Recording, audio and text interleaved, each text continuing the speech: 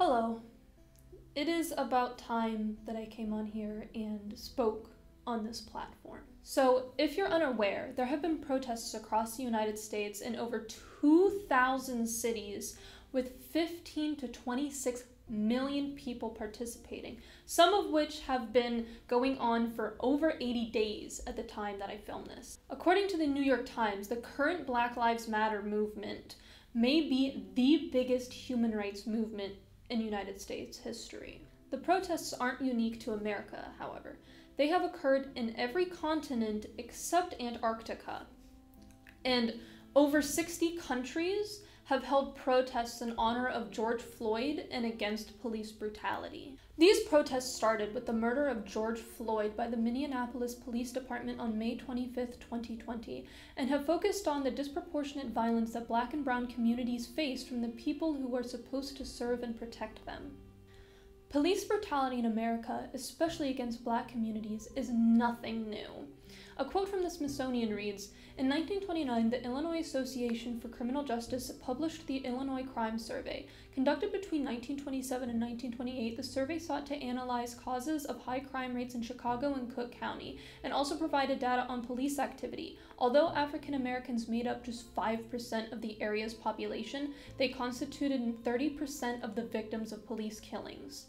It goes on to say that 233 African Americans were shot and killed by police in 2016, a startling number when demographics are considered. African Americans make up 13% of the US population but account for 24% of people fatally shot by the police. According to the Washington Post, Black people are 2.5 times as likely as white Americans to be shot and killed by police officers. It needs to change. Why is this important? Why should it matter to you? Why should it matter in the furry community? As much as people try to claim that the furry community is an escape from real life, the fact is that we are all real people with real lives and experiences first, and members of the furry community second. Not everyone has the privilege of leaving everything at the door to pretend to be a fluffy animal. And privilege doesn't mean that your life is easy.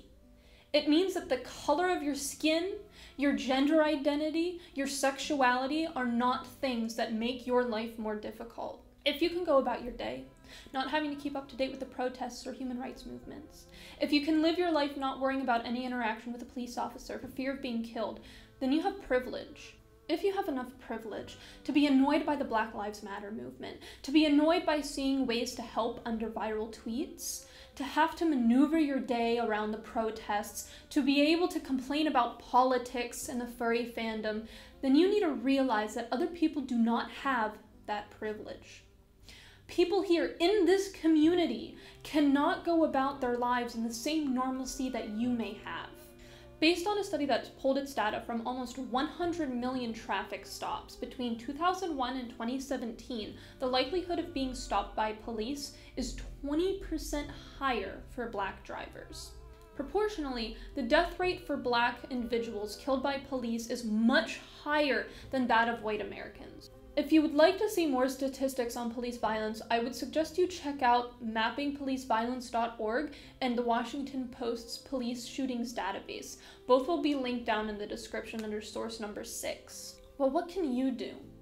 If you would like more information about how to fight police brutality, you can check out 8 Can't Wait. 8 Can't Wait is a guide on steps that your local governments can take towards police reform. The policies in 8 Can't Wait are: ban chokeholds and strangleholds, require de-escalation, require warning before shooting, require exhausting all alternatives before shooting, duty to intervene, ban shooting at moving vehicles, require use of force continuum, and require comprehensive reporting. To find out more about each policy, visit 8cantwait.org and check to see which, if any, of these policies have been enacted in your area. And if they haven't been, then there's a way on that site to contact your local government and demand change. Also keep in mind that it is not enough to just not be racist. You have to be anti-racist. Black Lives Matter is more than just a hashtag. It's a commitment to being anti-racist. It's not enough to put Black Lives Matter in your Twitter bio or add hashtag BLM to the end of a tweet and say that you've done your part. Black Lives Matter is not a trend and will matter even after it's no longer viral. If you see something, call it out. Demand a better, more accountable community. Don't accept ooh woo no politics as a justification for an inherently unjust status quo. Talk to your friends and family. Do not let people that you care about continue to live their lives under racism. You can't change everyone's mind, but you can at least try. Correct people. Do research and educate yourself so that you can better educate others. And if you think that it's not a big enough deal to take this step, then understand that you have the privilege to ignore it. But silence is complicit. Silence is murder. Please speak out. I also encourage you to read Martin Luther King Jr.'s Letter from Birmingham Jail. I will link it in the description. It is a letter where he talks about needing to take direct action for justice when the courts may take forever on their own. In it, he states, "We know through painful experience that freedom is never voluntarily given by the oppressor. It must be demanded by the oppressed. I understand it as taking a stand against injustice when the system is not just. If we do nothing, then nothing changes." Please give it a read. It is very eye-opening. If you have some cash to spare, another way to help is to donate. You can donate to local organizations. Research some reputable organizations in your area that are helpful to the movement.